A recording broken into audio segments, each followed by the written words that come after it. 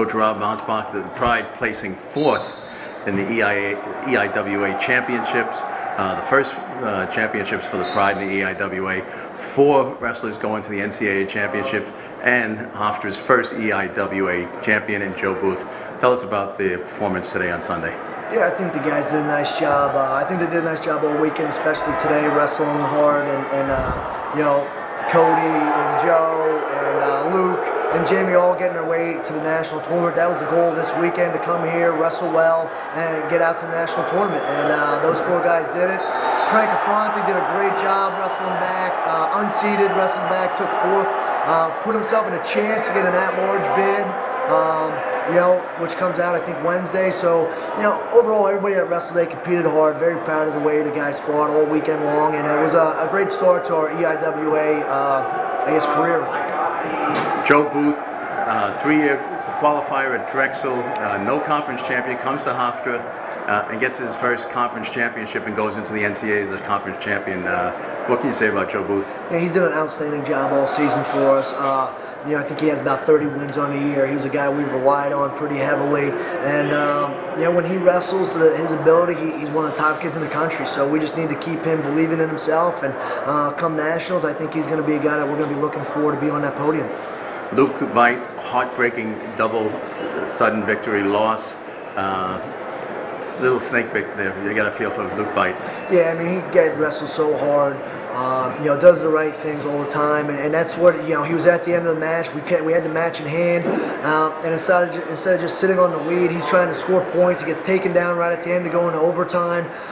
You know, it's hard to be mad at a guy that's trying to extend his lead and do those things, but you know, we just got to get him wrestle a little bit smarter. It's the national tournament coming up for him, his last one, and he's very capable of being on that podium. We just got to make sure he's wrestling smart out there. Now, Jamie Franco, he qualified Saturday night. So he was in, but still wrestled and placed 5th in the tournament. And tell us about Jamie. This is his last go around. Yeah, Jamie, you know, was in a very in one of the best weights in the conference. I had 6 automatic qualifiers. It shows you the depth of it. You know, he makes the semifinals, wrestling some really tough matches. You know, he runs into some guys that are, you know, top 10 in the country. And, you know, obviously, if we want to get on that podium, we're going to have to find a way to beat those guys. And we got 2 weeks to get him ready. But again, another outstanding job by Jamie, coming in here, scoring a lot of points for the team, and really helping us take 4th. And Cody Ruggiero keeps getting better week by week by week, becoming just the 3rd brother combination in Hofstra history behind the Arenas and the Petroviches to have brothers going to the NCAA championships from Hofstra. Tell us about Cody.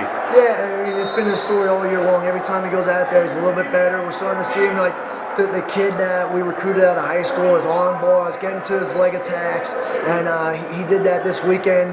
You know, 2 pins. This weekend, he had a tough semifinal loss, and he comes back in the consolation semis knowing he needs to win that match to get the automatic bid, and wrestled a very good kid, Adam Kropp, who I think was 22-2 coming into this tournament, and just really did an outstanding job. I think won 9-5, 9-4, something like that. Really just put it to him, and you know, again, every time he goes out there, he gets a little more confident, he gets a little bit better, and he's wrestling really well going into the NCAAs. And good luck, Coach, and we'll talk to you next week. All right, thank you.